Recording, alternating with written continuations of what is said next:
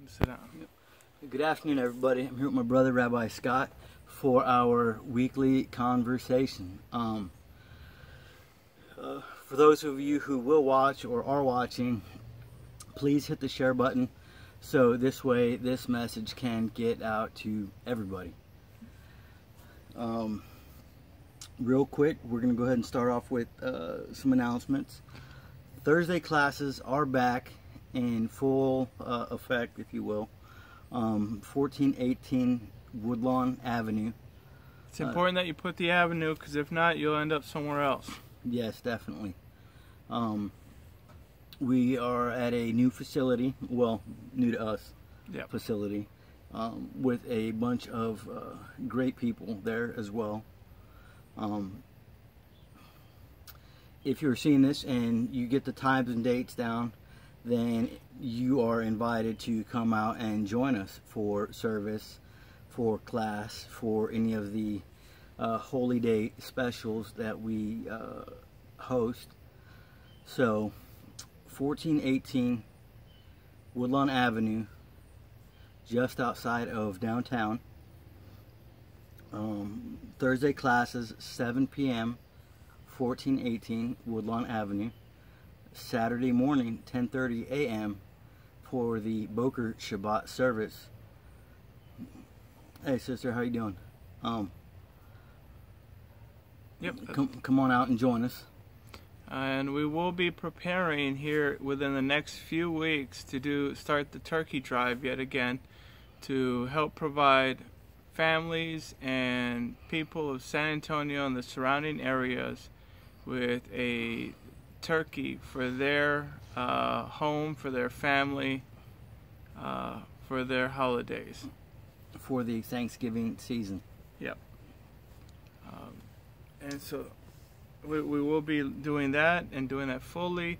Also, one of the things that was mentioned earlier is getting the men riled up together to go out and gather again. We will be doing that, as well as the sisters. I believe there are two sisters in mind. I won't mention them. They are going to be starting up the Sisters Fellowship.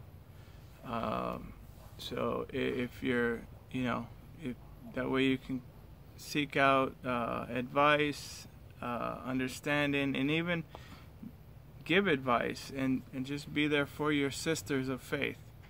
That is going to be a beautiful thing. It's a good opportunity to hang out outside of the church or the synagogue to build each other up and grow with one another. Yeah, some of my best memories with the brothers of faith is where there are some good memories inside shul, inside the synagogue. Some of the better memories are outside of the synagogue. Just being brothers, hanging out. That's helped to develop our relationship over the years. And it sustained us as brothers over the years. So, I know some of you may say, well, I'm an introvert. It's okay. Just go hang out, watch as things go on, and then slowly take those steps of faith to get to know your family that God's brought into your life. Alrighty. That kind of segues into the next portion, the conversation, if you will. Yeah. There was a question from a brother. If you were approached by an atheist, or there's an atheist around you, and they're pretty high up on well, I don't believe in God, I don't believe in Jesus, I don't believe in Yeshua, I don't believe in any of the other deities that may be out there, what's the best way to, one, either approach them, or two, kind of deal with them, if you will? Okay, there's generally two popular approaches. One is, you right away go back and forth with them, right? It's kind of like saying, I remember I heard a rabbi say this, the bear in the woods doesn't need for you to believe if he's there or not. He's there. Whether you believe it or not, it doesn't matter. There's that.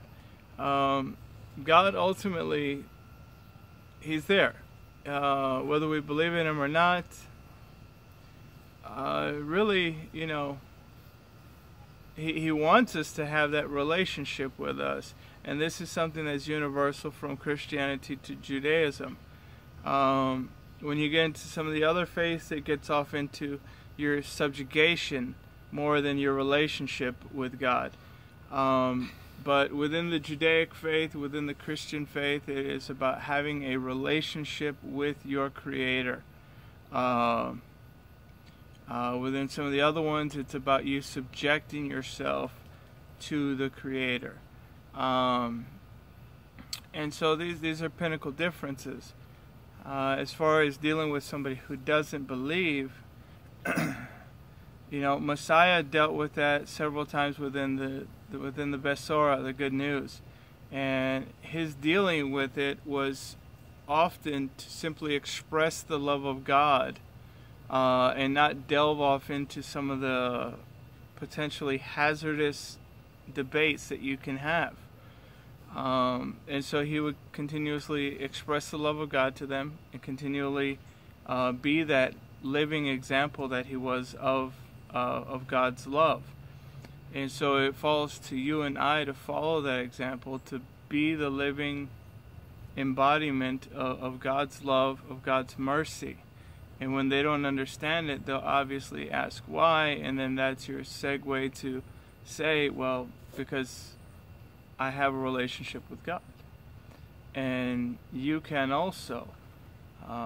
It's not easy, but he always is there. He always is quick to answer and quick to hear.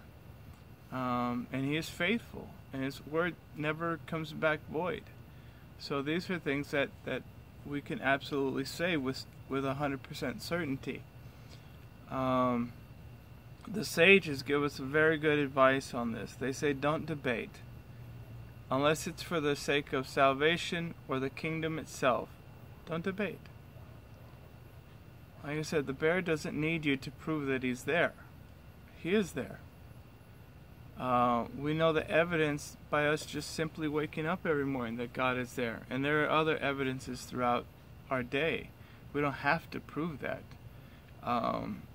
If other people choose to turn a blind eye to it, that's simply different.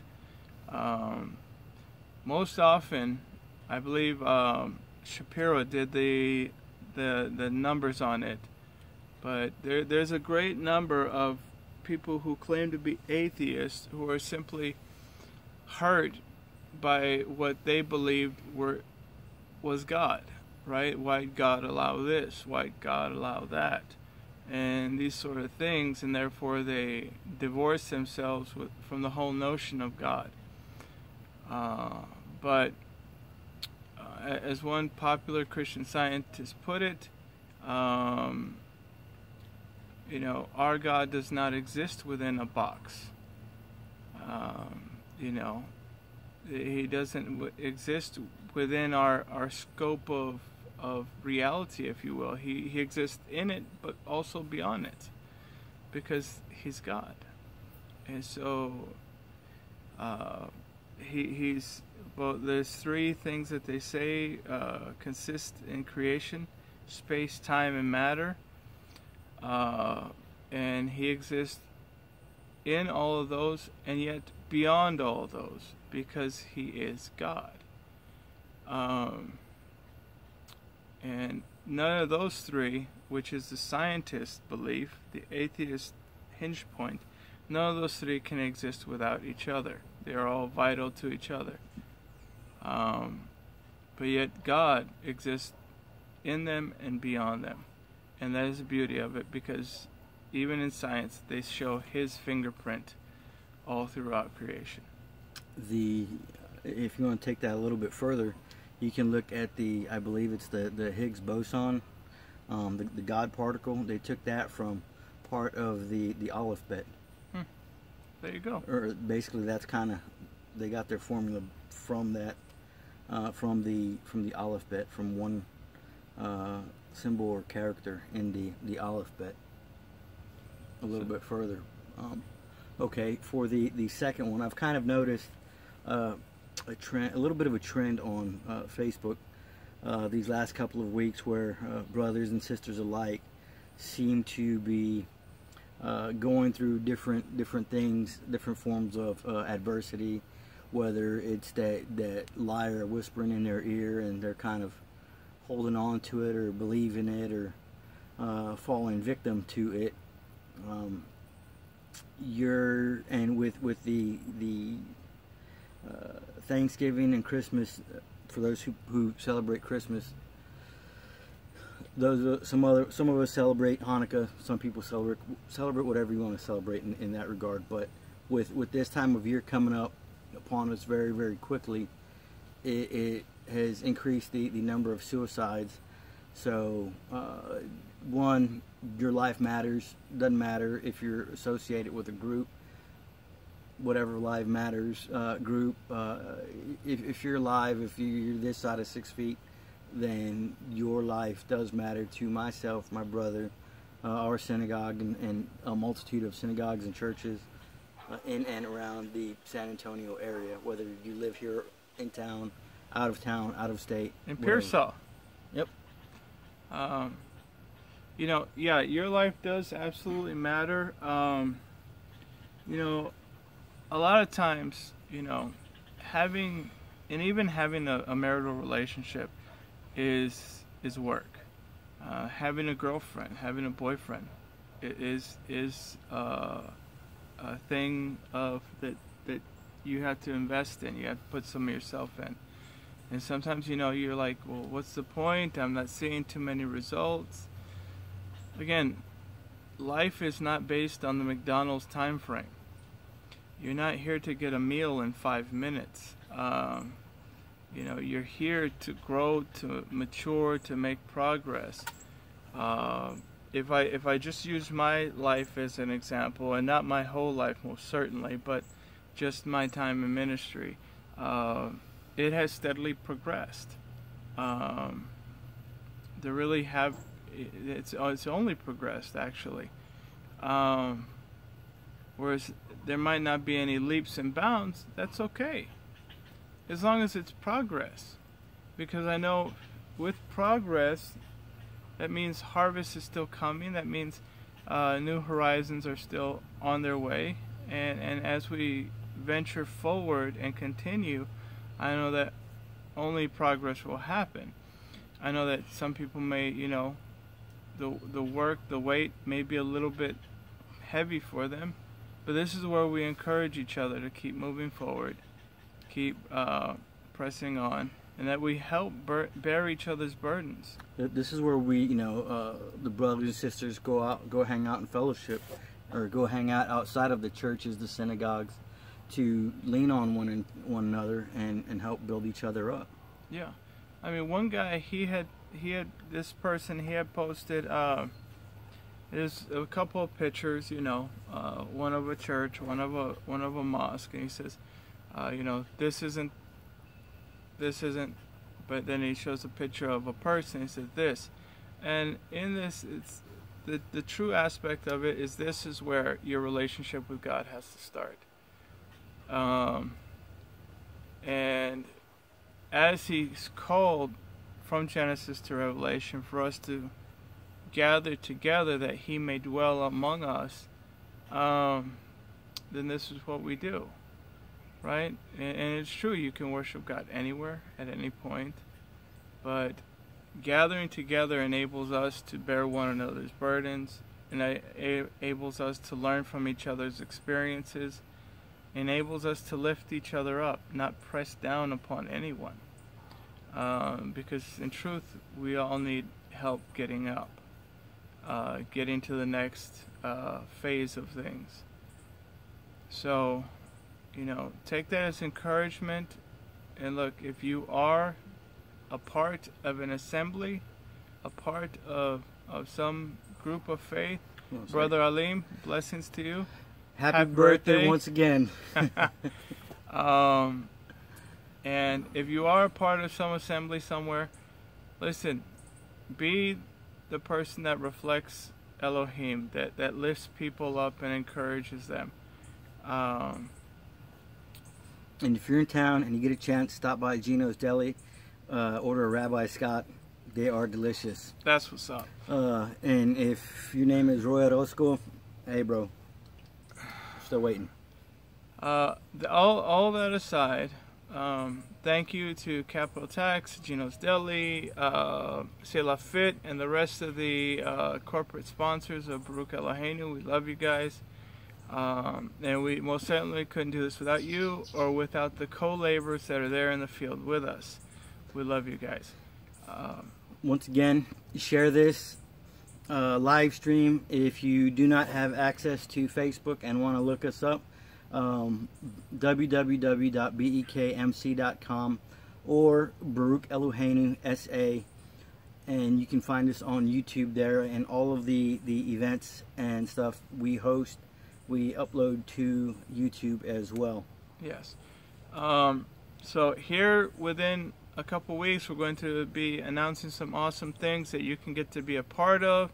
Get your seats, get your reservations early, so that way we get everything under wraps before the season's even upon us, and help take part. Look, if you belong to a synagogue or church or even some other assembly of God, get involved there.